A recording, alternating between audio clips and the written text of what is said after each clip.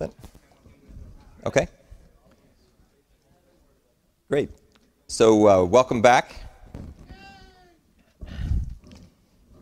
My talk's going to be quite different from the one we just saw. We'll see if it is interesting. So when I first came in here, and this is also very loud. Okay. When I first came in and set up my network, the very first SSID I saw said DHS. And it reminded me of this funny cartoon.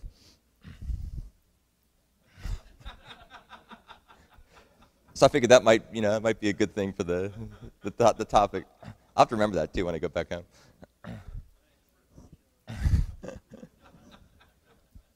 So the title of my talk is very ambiguous. It's called Something About Middleware. But what I'm really going to talk about is patterns and frameworks for concurrent and network software. Now, this is something that I've been doing for a long time. I'm Doug Schmidt. I'm a professor at Vanderbilt University, where I've been for about a decade. And I've been teaching classes and writing books and papers, graduating students, and so on. But what I really like to do is I like to build systems, build software, and I like to work with people who build software. And so what I'm going to talk today about are some of the techniques I've found to be very effective for building software that has to take good advantage of the network and good advantage of the CPU, and nowadays, of course, the cores that we have at our disposal. This is motivated by 20 years of my work in this area on a lot of different projects. I've worked for a lot of work in aerospace and defense, done a lot of work in telco, written a lot of open source software. I'll talk a little bit more about that in a second. And one of the things I notice is when people start trying to build distributed systems or network systems, systems that run across address spaces, there's a lot of complexity you have to wrestle with that you don't have to deal with when you're building more classic standalone systems. So when you build a classic standalone system, the latency is pretty low, it's predictable. If something fails, the whole thing fails. There's not a lot of partial failure. And the way you break your system up into pieces is largely driven by how much modularity you want. That's the main determining factor. When you start moving to building network systems and distributed systems, those characteristics are different. They're different challenges, different complexities. Latency typically becomes a big issue, trying to figure out how long it takes to go across the connection. Even on a high-speed network, the latency may still be a problem, especially if you're talking over a long, wide area network.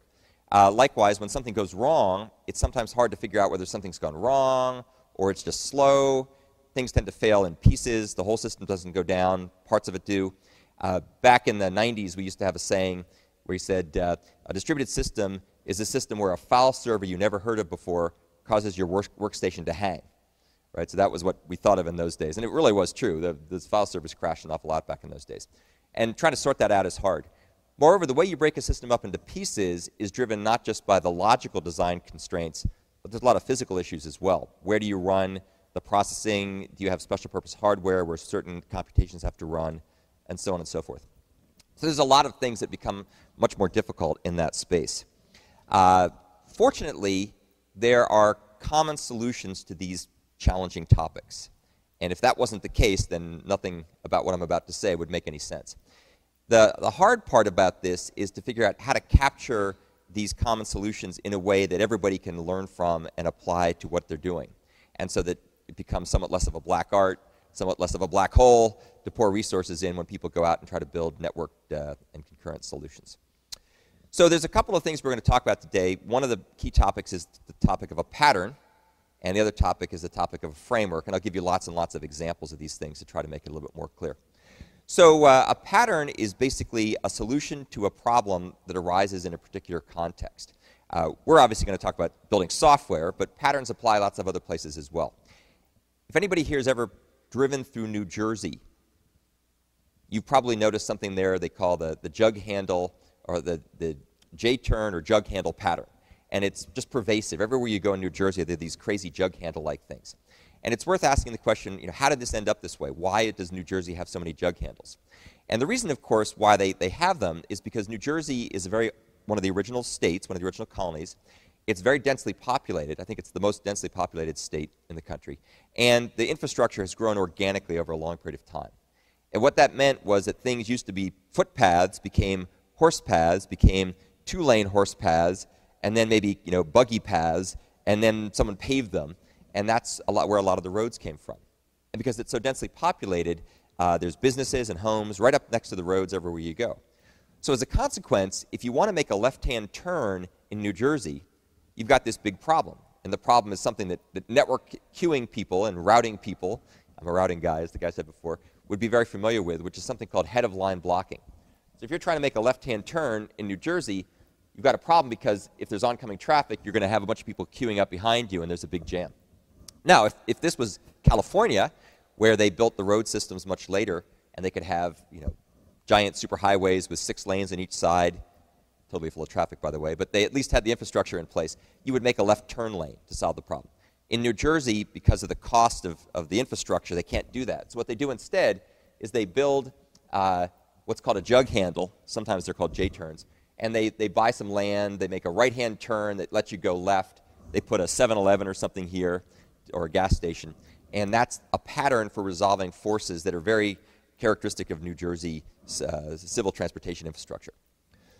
When we go to build software, there are also many forces that constrain us. We don't always think about them in quite as of a tangible way as people trying to build road systems, where the forces are pretty obvious. But they're there nonetheless. And so there's often forces that lead us in certain directions. We may want to leverage some existing code, so we have to work with the installed base. We may have to make something real small or real fast if we're trying to build a deeply embedded system. We may want to be able to leverage our investment by building something that's reusable. And these are things that influence the way that we build the software. And experts at building software learn to work with these forces. They learn to take these constraints and use them to shape their designs. And when they go to build the next system, they don't start from scratch. They don't start from first principles. They bring along all those collected patterns that they've learned over time. So patterns are basically described in terms of roles and responsibilities and the way that the software interacts with different pieces in a manner that leads to a desirable result. So just to give you a very, very simple example of a pattern that occurs a lot in distributed systems, there's something that's called the proxy pattern. And if you're building a system that has to run across address spaces, whether they be across address spaces on the same machine, like a co-located server on a Linux machine, or some processes that are running separately on an Android device, or if they're running across a real network, you have 2 choices as a developer. One choice is to write a lot of low-level code yourself using abstractions like sockets or some kind of local inter-process communication mechanism, in which case the application developers have to become familiar with how to deal with encoding and decoding and byte order and marshalling and demarshalling and demultiplexing and all that kind of good stuff. Or, more likely these days, you apply what's called the proxy pattern, where you develop some kind of component or service or object that sits between the client application and the server and does all that heavy lifting and the dirty, grubby work of transforming between the different address spaces automatically. So that's a classic example of a very simple pattern that helps make life somewhat easier for people building distributed systems. Now, about 20 years ago, people started to really think carefully about how to design software and to document and capture that knowledge. And there was a book that came out at the time called the Design Patterns Catalog by the so-called Gang of Four. And it's kind of the original book on software patterns. And back in those days, people were doing a lot of work with user interfaces, maybe some data access kinds of things. The people doing patterns weren't really doing networking or concurrency and so on. And if you read that book, you'll learn a lot of good classic patterns, but you won't really learn how to write patterns that work effectively if you're trying to solve these other more modern problems, like how do you program for a multi-core machine, or how do you take advantage of a high-speed interconnect. So over the last 20 years, a lot more stuff has come along, and there's now quite a variety of literature to talk about these patterns for all kinds of other things besides just user interfaces. So I'm going to be focusing on some of the interesting patterns that arise when you build concurrent and network systems. As it turns out, however, the patterns just get you part of the way there. Patterns are great, as we'll see in a second, because they make it possible for people to learn a common vocabulary. It allows teams of software developers to communicate with each other in a more intuitive and meaningful way. It allows people to avoid a common problem we run into in software teams where people tend to get wedded to the programming language they use, which is important, but what's really important in the long run, especially for bigger, more complex systems, are the design techniques you apply. And patterns let us focus on design without getting wrapped up in the implementation details at the right point. So they're really valuable. However, patterns don't write the code. So patterns make you smarter, patterns make you more effective, patterns make you more fun at parties with your friends. Oh, okay, maybe not. But they don't write the code. So we need something else. And that something else, which we'll also talk about a little bit, is something called frameworks. Frameworks are basically integrated sets of components or objects or functions or services, whatever your unit of abstraction is, that collaborate to provide a reusable architecture for a family of related applications. So there's a couple key things there. Some things that have well-defined interfaces and boundaries that work together that provide a reusable architecture that can be applied to various domains. And patterns or frameworks are characterized by three key things. One of the most important things is something called inversion of control, which means that it calls you back as opposed to you calling it. You may call it originally, the framework, to register some callbacks, but after that, it's driven by events that come back to you. This is sometimes humorously referred to as the Hollywood principle, which says, don't call us, we'll call you. So that's what that's one of the characteristics of a framework. And think about classic things. If you've done much programming, you're probably familiar with class libraries or function libraries and so on. Those don't really have inversion of control. You own the event loop. You own the control flow. You direct where things go. Frameworks invert that. The second thing that frameworks do is they provide support for domain-specific functionality, structures and functionality. And that's why what you typically see in framework applications are things that are either kind of computer science geeky domains, cool stuff like user interfaces or networking or databases, or more application-centric domains like the domain of e-commerce or avionics mission computing or scientific visualization. It's things where you're not just reusing objects, you're reusing control flow as well. Common interaction patterns are also covered in the framework. And the third thing a framework provides is basically a semi-complete application. If you've ever done any development with toolkits like Android or user interface toolkits, you know that the amount of code that you actually have to write is relatively small, and an awful lot of the stuff you get comes to you from the framework. This semester, I'm teaching a course that some of you are taking on Android systems programming. And we're just having a blast getting in there and playing around with the systems programming features in Android. And there's lots of cool framework stuff there, services, content providers, and so on. There's also tons of GUI stuff as well, so activities and so on. And it's amazing how little code you need to write to build very powerful applications really quickly. So those are some of the things that make frameworks useful. I'm not just talking about this in the abstract. I've developed frameworks over a long time. Back when I was a grad student in California about 20 years ago, I started to develop a set of frameworks for concurrent and networked applications written in C++. I was doing a lot of Unix network programming back in those days, and it was a lot of fun. I was a great fan of the classic Richard Stevens books on Unix network programming, but boy, it was painful. And we'll talk a tiny bit about some of the pain when we talk more about the patterns. And I was also at the same time really learning about object-oriented design and C++ and other higher level yet still very efficient abstractions.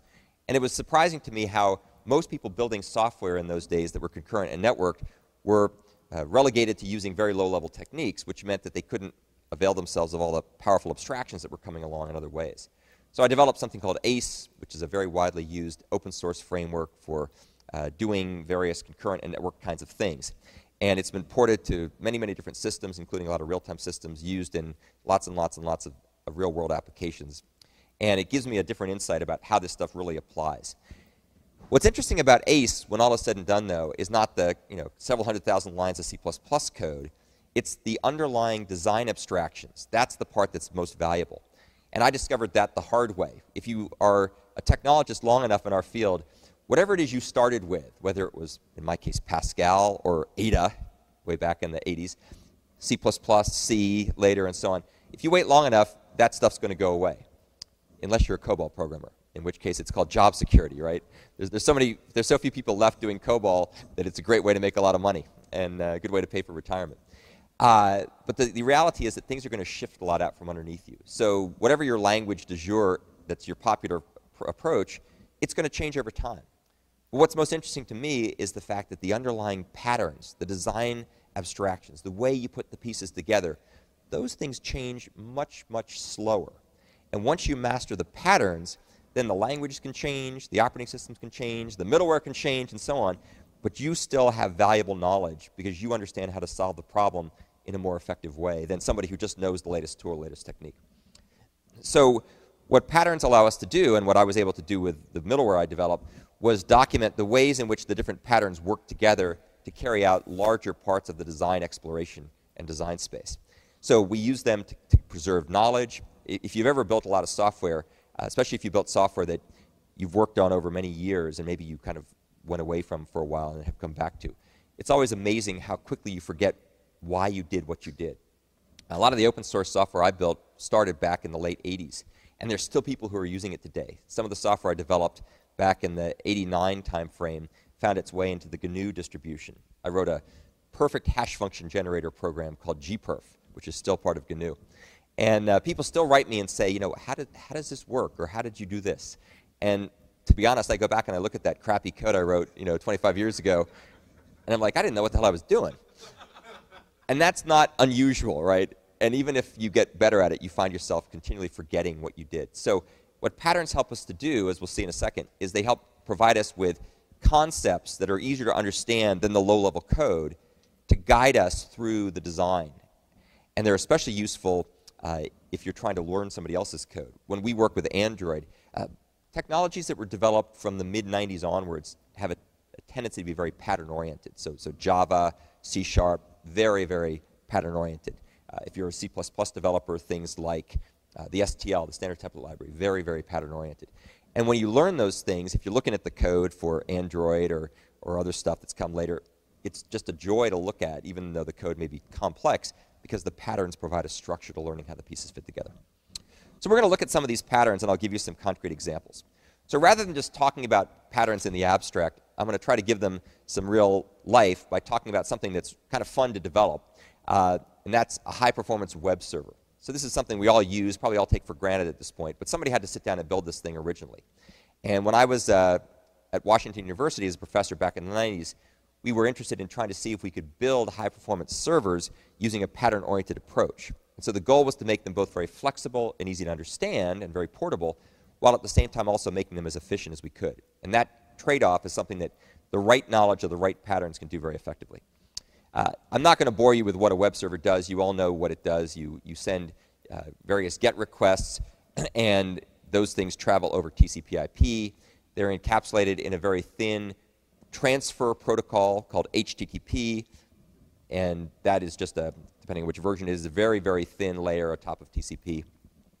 And then, of course, there's a whole pile of things on the GUI side that send requests and parse the responses and so on. But the server side is where we're going to focus. So on the server side, you typically have three basic architectural abstractions in a web server. By the way, this applies for almost any server that deals with stuff from the outside world. You have an event dispatcher that gets the input from the network. You've got some kind of protocol handlers that do the processing for HTTP, 1.0, 1.1, other kinds of protocols you might have. And then there's some kind of super-duper file cache to try to speed the way you look up commonly accessed content. Those are the three main things you have. Now, what do you want to do with this stuff? Well, you probably want to make it robust. You want to make it so if somebody comes along and connects to your server and then never bothers to send you a GET request, it doesn't leak resources for very long. So you want to make it robust to sort of obvious kinds of attacks. You might also want to make it extensible. Once you build a server that works well, you can use it for lots of stuff, not just HTTP, as we'll see in a second. And you may also, of course, want to be able to leverage the latest and greatest in the hardware we have available to us. So you want to be able to take advantage of multi-core. You probably want to be able to take advantage of all the cool operating system support that's now in most modern operating systems to do high-performance web transfers, things like the transmit file capabilities in Windows, or some of the cool file transfer stuff that you have, send file capabilities you have in Linux, and so on.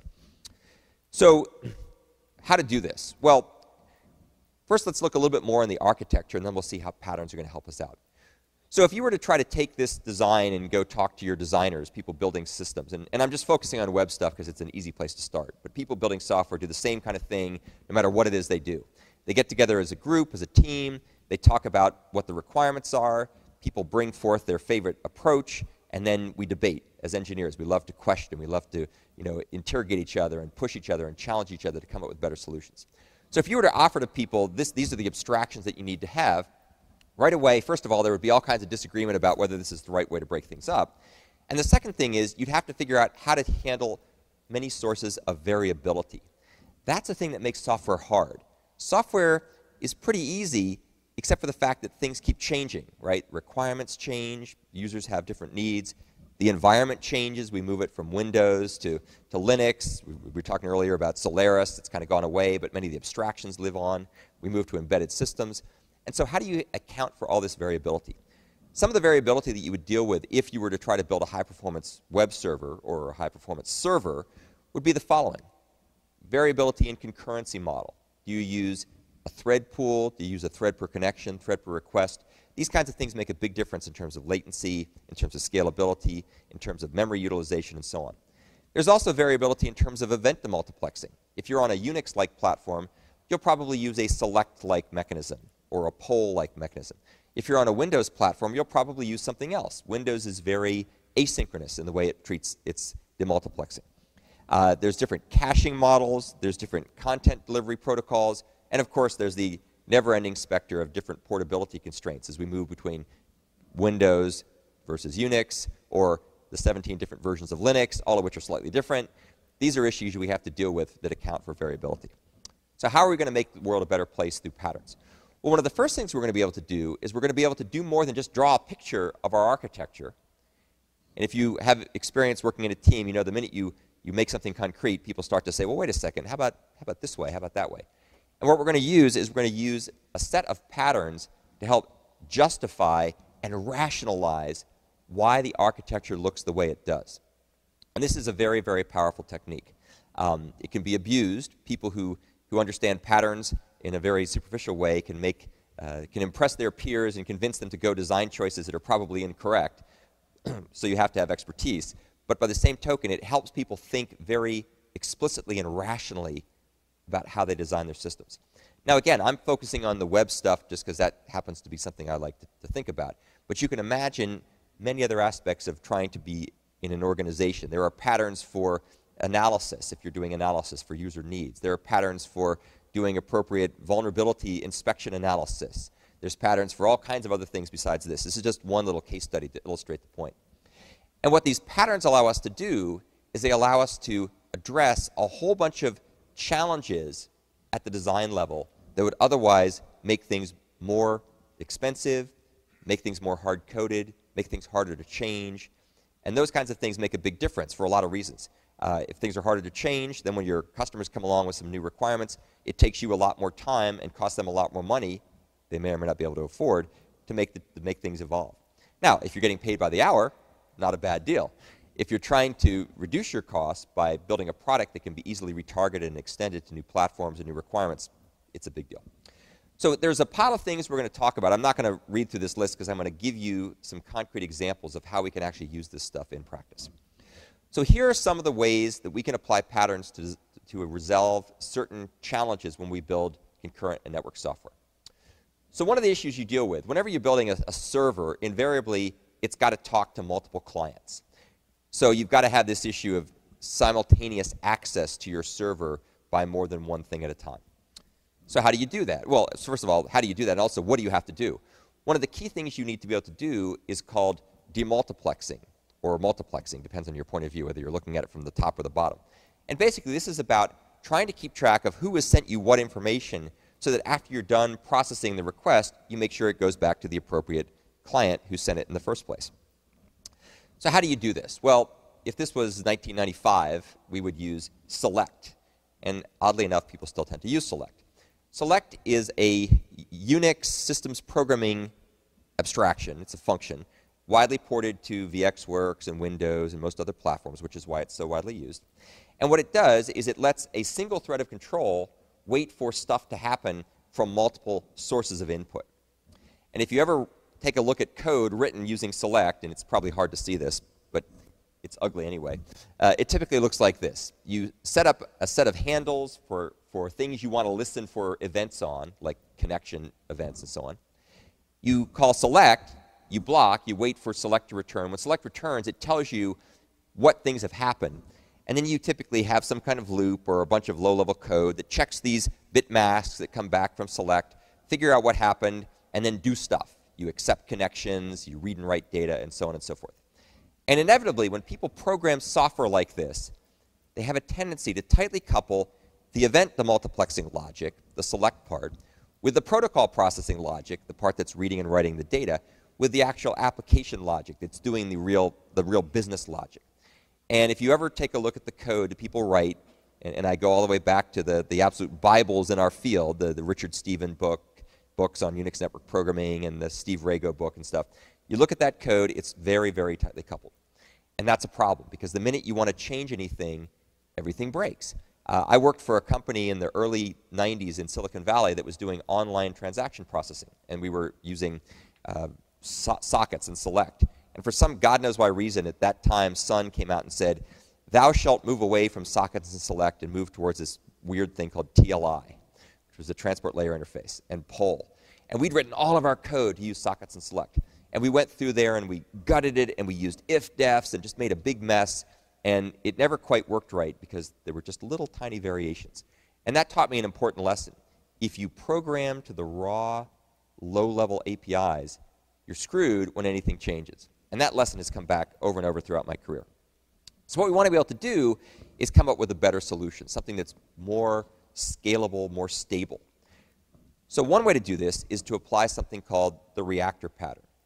Now, anybody who's ever programmed with X Windows, if anybody remembers X Windows used the reactor pattern very heavily. If you program with more modern, object-oriented frameworks, they use this pattern very heavily. And basically the idea here is you have an abstraction, which is called the reactor, strangely enough. And what it does is it abstracts away from the low-level ways in which you get events into your system. So you might have an abstraction that works with select, but you can also easily plug and play the various poll operations that we have, epoll, kernel KQ, all these other crazy things that keep coming along that are really cool and much faster, dev poll, wait for multiple objects, all the things that you get on the different platforms. And those can be abstracted away and hidden, so your application code never sees that.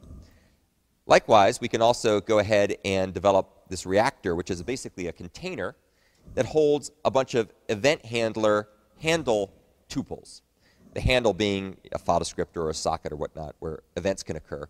And the event handlers being some kind of callback thing.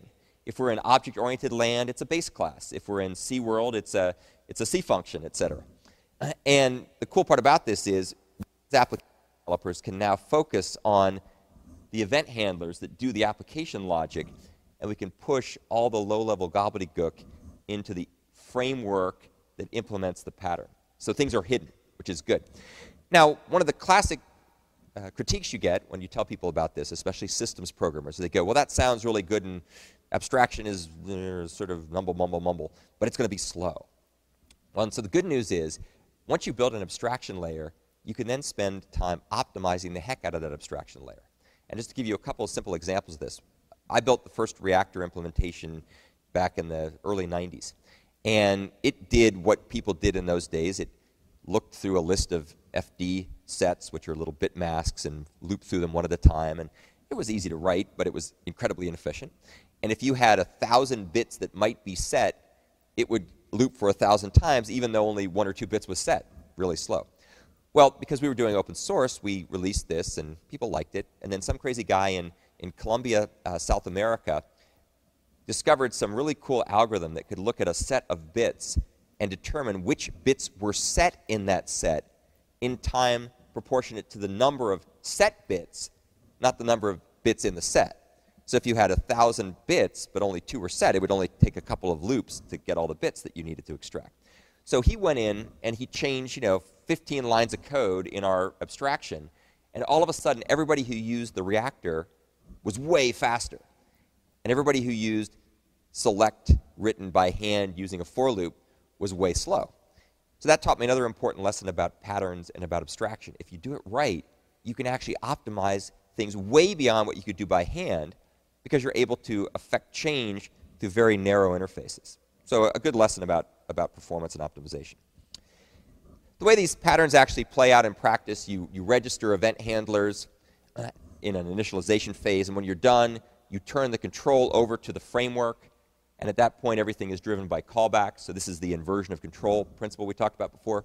So as things happen, callbacks occur, cool stuff takes place, your application code gets called, and you don't have to know or care about what's going on under the hood. So reactor, very, very common pattern.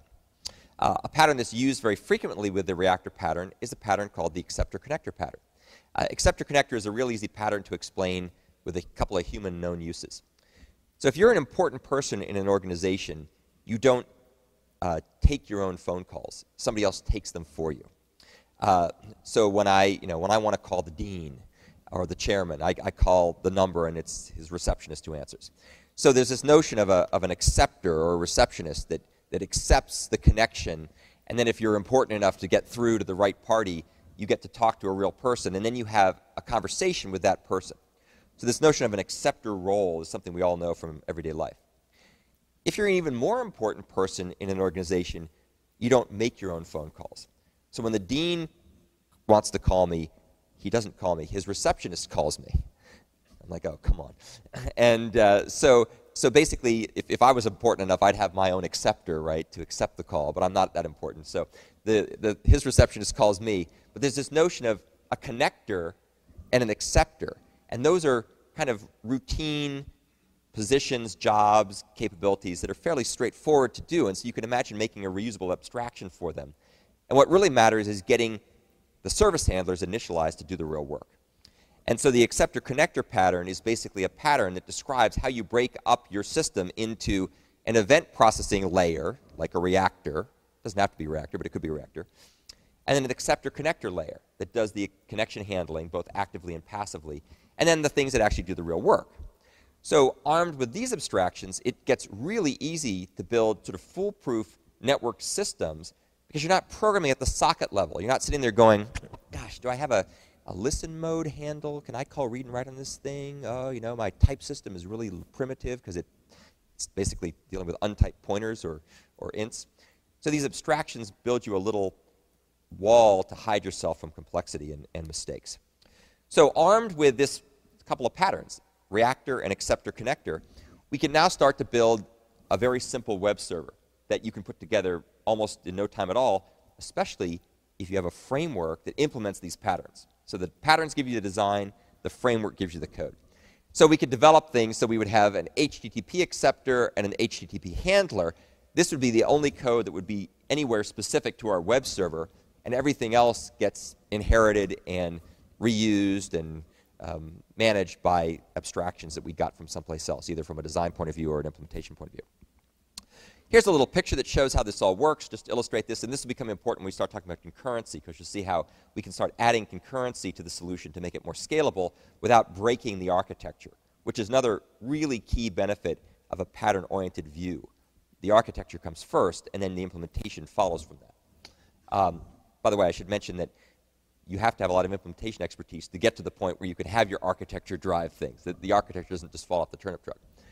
So in this model, you register your acceptor with a reactor, and when a client connects, that does a callback to the acceptor, which creates a handler, which itself registers itself back to the reactor.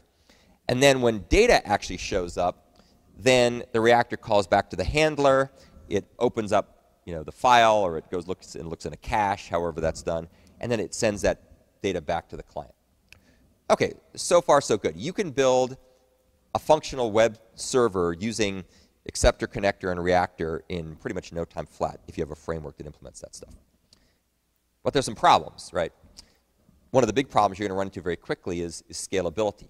Obviously, there's two issues. Number one, if you have a fast server talking to a slow client, and the server is single-threaded, and the network connection pipe gets full, won't get into the details of how that works, but TCP has a window flow control mechanism that says to the sender, hey, stop sending, you're talking too fast, I can't keep up. You're going to cause your server to block, which is a bad thing. It means you're massively underutilizing your capabilities. And of course, when you start having hundreds of thousands of clients, it makes no sense to have one thread, right? So that's not going to scale. So what can we do to make things effective? Well, once again, patterns to the rescue. So it turns out there's a couple of different ways to solve this problem using pattern-oriented approach. And without getting wrapped up in the details, I want to give you more the design perspective. So you're an architect, you're a designer, you're trying to build a high-performance system, you've got things, basic functionality working, you try to run it in practice, it doesn't scale. What do you do? Well, what you historically would do is you go back and start rewriting all the code again at great expense. A better way to do it is to build things on the right pattern architecture so that when things don't scale, you go back into your repertoire of patterns and figure out other patterns to combine that gives you the requirements you need without changing much of what you've done. So in this particular case, one thing we can do is we can apply a really cool concurrency pattern called the half-sync, half-async pattern. Now, anybody here who's got background in operating systems, especially more traditional operating systems like the BSD Unix family, you remember back in the day you had a kernel that was not multi-threaded, it was interrupt-driven, and then you had user-level abstractions that were multi-processed, right? A process was the abstraction you had in those days. And if you look carefully at the way that those kernels were constructed, or those systems were constructed, the OS never blocked. It was asynchronous, driven by callbacks. And then you had application processes that could afford to block. Well, that was a pattern, and it was done that way for a very particular set of reasons. It was much more efficient to implement the kernel with interrupts, but for God's sake, most people can't program like that. The kernel programmers can. Dennis Ritchie can program that. Nobody else can. Bill Joy can program that. But then at the application level, they wanted to have simpler abstractions. But you don't want to make the threading or process-based abstraction be in the kernel because it's too slow. So they came up with an architecture that gave you the best of both worlds. It was asynchronous at the bottom, synchronous on top. So we can leverage this particular set of patterns to solve our concurrency problem for our web server. And what we can do is we can apply, as we'll see in a second, threads in the sync layer which talk to a async layer through a queue. Now, again, if this was an operating system kernel, this would be the kernel, this would be the socket layer, these would be the processes. But the pattern applies at the user level as well. So what we can do in this case is we can apply these to threads, and by applying it to threads, those could be mapped to cores. And of course, even if they're not mapped to cores, the semantics of modern thread libraries allow an individual thread to block without causing the whole server to hang. So it allows us to be able to scale things up in quite a number of interesting ways. So the way this pattern works, you have some external event occur, like an incoming request, and that, through some kind of interrupt or other non-blocking mechanism, informs the async service layer. It does some amount of work, but doesn't block, plops the request into a queue, and then goes back to waiting for the next round of things to be done. And then at some point, the synchronous layer is notified that there's work for it in the queue. It wakes up and grabs the event out of the queue and processes it. Those are the dynamics. So we can apply this pattern to our web server to make it multi-threaded quite easily. In fact, we can leverage all the stuff we already had there. So what we could do is we could do the connection establishment part using a reactor and an acceptor. And then once you've read in the HTTP request, you could stick it into a message, stick the message on a queue, and then have a pool of threads sitting around in what's called hungry puppy fashion, waiting for requests to come from the queue. And one of those threads would get to pull the message out and do the processing. So without changing much in our design, we're now able to scale up much more effectively. That begs another question, of course. How do you write that request queue? So once again, patterns to the rescue. If you think about the request queue, it's got to be able to allow a thread in the pool to wait when there's no work. And it's also got to allow something in the bottom, the async layer, to block potentially if the queue is full when it tries to put something in there. That's a trickier issue. Probably want to just drop messages in that case. But you certainly want to have people be able to wait on the queue when there's nothing for them to do. So how do you do that? Well, of course, the silly, naive thing to do would be to sit there with no locks whatsoever and just read data out of a queue. And that would have all kinds of race conditions and scheduling hazards. A less naive, but still silly thing to do would be to have a busy wait that just sits there looping on some kind of mutex, checking to see if there's any work. That's also silly as well. The right thing to do is to apply a pattern called the monitor object pattern. Now, back in the day, to understand this pattern, you had to go out and read some esoteric concurrency literature by people with funny names from the UK, like Hoare and stuff like that, and basically try to figure out what a monitor was. Nowadays, it's easy. It's built into languages like Java and C#. But even if you're not programming in Java and C#, you could still apply the pattern in C++ or C. And basically the way this pattern works is it allows you to define the method call as the concurrency boundary. And the way it works is that you have this thing called a monitor object with synchronized methods, and when a client or clients invoke calls on the method, only one method at a time is allowed access into the object. And that is enforced by something called a monitor lock, which is basically a mutex, or mutual exclusion abstraction. If it turns out, for whatever reason, that you can't get all your work done without blocking, you can use something called a condition, or a monitor condition, to put yourself to sleep and let somebody else do the work. So by using these abstractions, you can use objects as a unit of concurrency. You can protect access by the monitor lock, and you can schedule the interactions between threads by using conditions. And I'm not going to bore you to death by explaining this diagram in great detail, but it's really cool how this works. And once you kind of get it, it's really, really easy to build concurrent applications that use objects as the way of communicating. So we can go back here, and we can use the monitor object to implement synchronized request queue. And then when stuff comes up from the reactive layer, it gets plopped into the queue, and then one of the threads in the layer up here, the concurrency layer, goes ahead and pulls things off the queue. Another way to look at that, by the way, yet another good example of the power of patterns, is we can end up with what's called an active object pattern on top of a reactor pattern. So one way to implement half sync, half async is with active objects and reactors. I won't go into detail about that right now, but the key point there is that patterns often work best when they're composed together to form longer sequences of patterns. So just to take a step back, what I've shown you so far is by using a sequence of patterns in combination, reactor, acceptor, connector, half sync, half async, monitor, object, and so on, we can start to put together a scalable and efficient web server or server without having to think too hard about it. The design issues really kind of program themselves, especially if you have the code that does this. Well, this works pretty well, and a lot of web servers are built like this, a very, very, very common technique people use, but it's not necessarily the most optimized way to do things. Sometimes that matters, sometimes it doesn't. So it turns out that a more optimized way of doing a web server, especially a web server that's trying to implement the HTTP 1.0 version of web processing, is by using some cool optimization that's built into all modern operating systems now. And this is called the accept optimization. And what you can do on Solaris, Linux, Windows, you name it, these days, couldn't do it 10 years ago, but now you can do it, is you can have a group of threads all calling accept on the same passive mode or listener mode socket handle. And whichever one gets there first gets the next socket that's been connected from a client. And so this is basically pushing the queuing down into the kernel, and it's allowing the performance to be really, really fast. So if you want to write a really fast HTTP 1.0 server, this is probably the right way to do it. So that works great.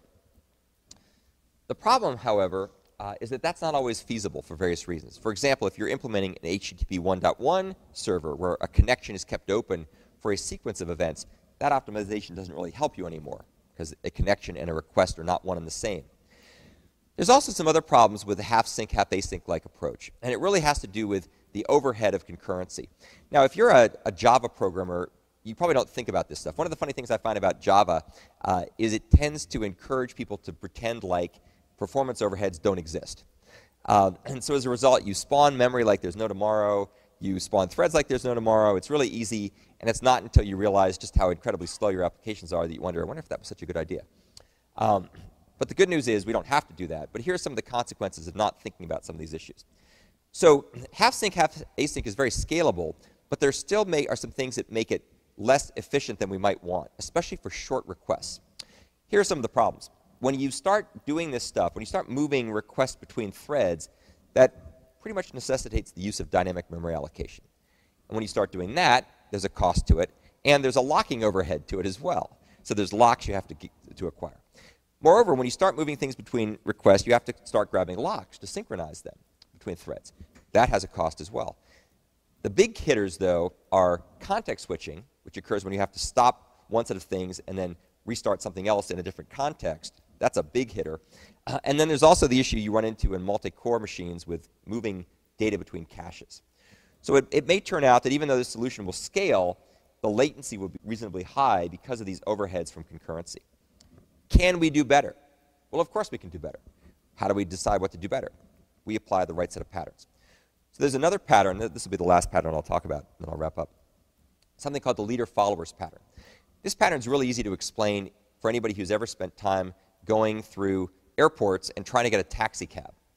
If you go to most airports, they have a very simple protocol which implements the leader-followers pattern, where you have a line of people waiting for cabs and a line of cabs waiting to service people.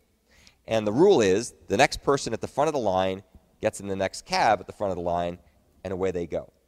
And this works because, at least in theory, at most airports, any cab can take any person any place. So you just sort of self-organize. There are some airports, by the way, where that is not the case. If you go to Washington National Reagan National Airport in DC, for some strange reason, different cabs can only go to different places. So they have cabs that go to DC, cabs that go to Virginia, cabs that go to Maryland. And they have a person standing there basically coordinating where you go. So when you get to the front of the line, you may actually have to wait because the cab for you isn't there yet, for where you're trying to go. That's a more complicated queuing model. But leader-followers works great if everybody is equal, if every thread / cab can take every event / person where it needs to go. And so basically what you do is you can spawn a pool of threads that take turns waiting for the next event to come. And when you do this, what you can do is, unlike the half-sync, half-async approach, the thread that receives the request is the same thread that processes it, which means that the context switching, data movement, and synchronization costs and the need for dynamic memory allocation are greatly reduced. So it's actually much more predictable, much more low latency. The downside with this particular approach is it doesn't scale as well. So basically, this is like adding a thread pool to a reactor. And I won't go through all the different variants and all the different issues. But the key thing about this is, once you understand this pattern, if you're building a real-time system, if you're building a system where latency is important, if you're dealing in a system where predictability is important, more important than scale, then the leader-followers concurrency approach may be for you. Conversely, if you're building a system where scalability is more important than latency and predictability, the half-sync, half-async approach is right for you. The key point about this is that we can have a nice discussion about optimizing the performance of systems without having to talk about whether we're using C++, C, or Java, without having to talk about the implementation details of one data structure versus another. We can talk about it from the point of patterns and architecture, which means we can have a very informed discussion with people who don't have to know all the details all the time, come up with the right solution that fits the needs, and then go and implement it most efficiently.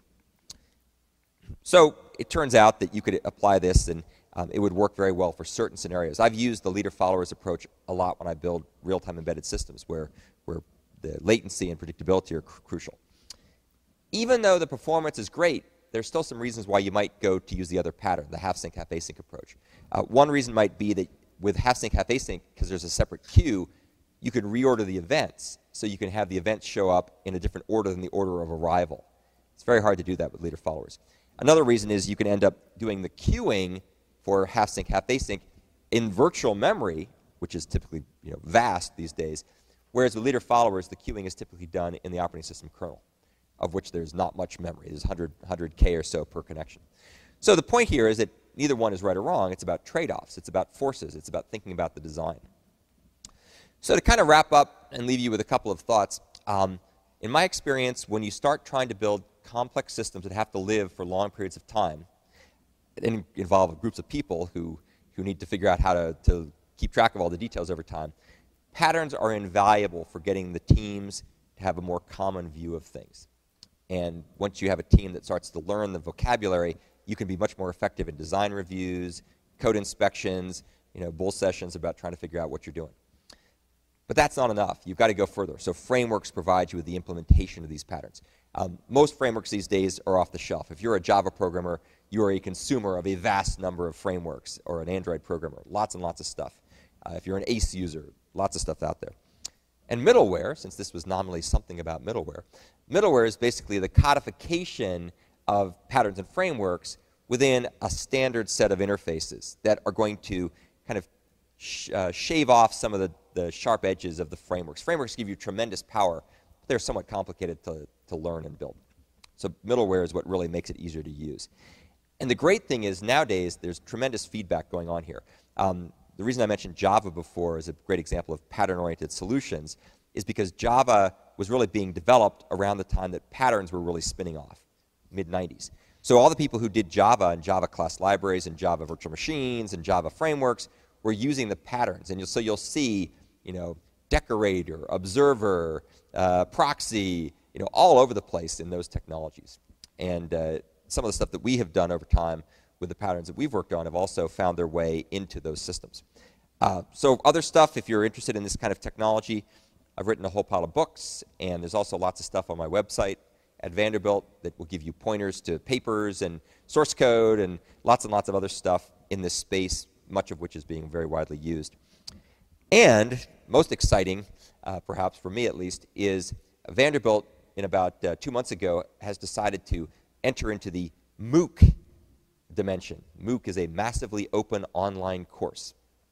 And there's an organization called Coursera, which has been formulated. People probably know about Coursera, Udacity, Khan Academy, edX, and so on. These are different groups that are doing MOOCs in various flavors.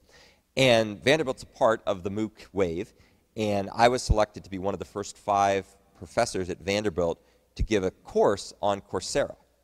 And it's, well, you can't quite see it. If you go to my website, you'll see it. It's called Pattern-Oriented Software Architectures for Concurrent and Network Software. And it's going to start in about 3 months, February 4th. It'll be 6 hours long, or six weeks long, about 2 hours a week, all through the web. You can watch the videos. There'll be little pop-up quizzes and assignments that you can follow along with. And so something cool has happened. So I've been teaching courses now for about 20 years, maybe 50 students a year, so that's about 1,000 students over 20 years. It's been about 6 weeks since they announced this. I have 12,000 people signed up so far. So I would have to teach, I'd have to teach students for 1,000 years at Vanderbilt to teach that many students. And I bet by the time the course actually starts, it'll probably be more like 30 to 50,000 students. So that's unbelievable, right? The amount of people you can reach and the way you can teach them is just phenomenal. So it's going to be a lot of fun. We're going to try a whole bunch of new techniques with automated grading of programming assignments and other kinds of things, which should be kind of an interesting experiment from the point of view of how do you secure your network, right? You don't want people hacking in there. And it also gives us a chance to rethink the way we teach courses at Vanderbilt, because we're going to use all this material when we do the face-to-face courses to help make the students more involved and more interactive. So I encourage you to take a look. If you have any questions, feel free to drop me a line. I'll be happy to tell you more about that. Yes, sir. Yeah.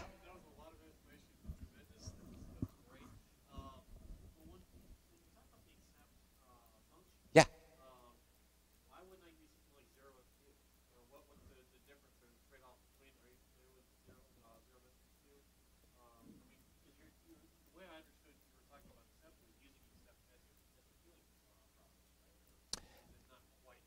So what I would describe there was an incredibly low-level hack, right? So what you do there is the kernel, the operating system kernel, manages a queue of pending connections that have been completed and are ready to be accepted, right? And so you can have a pool of threads in the application all calling accept on the passive mode handle. And accept, as I'm sure you know, is a factory that returns to you a new connected handle, right? New connected socket descriptor. And so what you do is each thread in the pool calls accept all at the same time. And the queue gives each of the different threads a different connected socket. And then they go ahead and do read and write. So they kind of morph from being an acceptor thread to being a read-write thread. Well, the queue, you're right, absolutely right. The queuing, not the queue, the queuing is done in the kernel at the socket layer. So the half-sync, half-async thing, which I think was maybe where you're headed with this, that's building a queue, a real queue, a user-level queue, middleware-level queue, on top of the kernel-level queues. Because, of course, sockets are queues, of course, but they're kind of out of your control, and they're very small, which is why you have flow control. And so you can build your own queue on top of that, where you could make that as big as the virtual memory you wanted to allocate. Yeah. And, of course, middleware, all the middleware that layers on top of this stuff uses that somewhere down in the bowels of the middleware.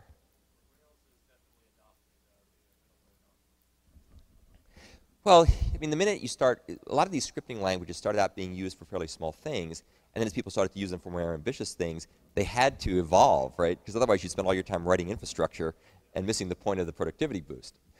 And we see that with Android and all the other frameworks like that as well. Any other questions or comments?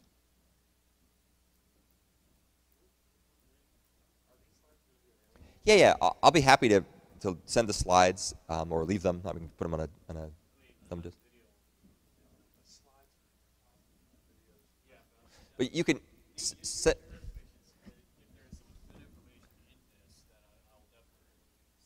Yeah. Let me put this back up here. So just send me email, and I'll send you the slides. Actually, if you go to my website, which is also up there, you will find more slides than you could possibly ever absorb in a million years. And the Coursera course that I'm doing will also cover this stuff. And the great part, you can either speed it up or slow it down, right? So if it went by too fast, you can slow it down. If I go, yeah, yeah, it's a fun topic, and it's obviously at the core. It's not it's not security per se, but it's the infrastructure that we need to secure the systems to make them work. Mike. So, for people out there that are interested, they want a resource, a book, or 2 books. Well, if you want to know about patterns, you're probably a good starting point. Just patterns qua patterns would be this book here, the Design Patterns book, the so-called Gang of Four book, because there were 4 authors. I was in Beijing, China many years ago, and I was giving a talk about patterns, and I kept talking about the Gang of Four and how great they were, and I love the Gang of Four, and these guys were like, is this guy nuts, you know? So there's a context issue that's important. So that's the starting point for patterns.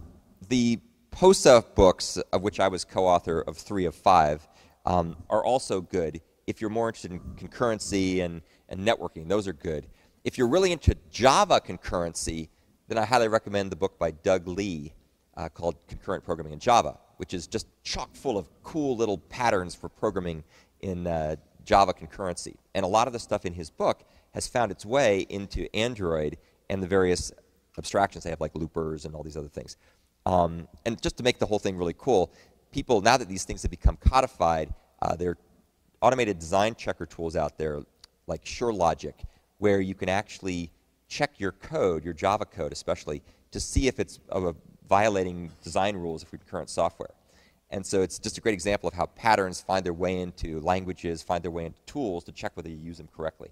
So if you're an Android developer or a Java developer, this SureLogic tool is just fantastic to catch a gazillion bugs. It's kind of like Lint on steroids for Java and Android programmers. So very cool stuff. Yeah, but feel free to take a look. Any of those books are good. My website has lots of stuff. It's kind of a portal into that world. And if you have any questions, just let me know. I'll be happy to help you. And hopefully you'll join Coursera, and we can see each other virtually. Thanks, guys.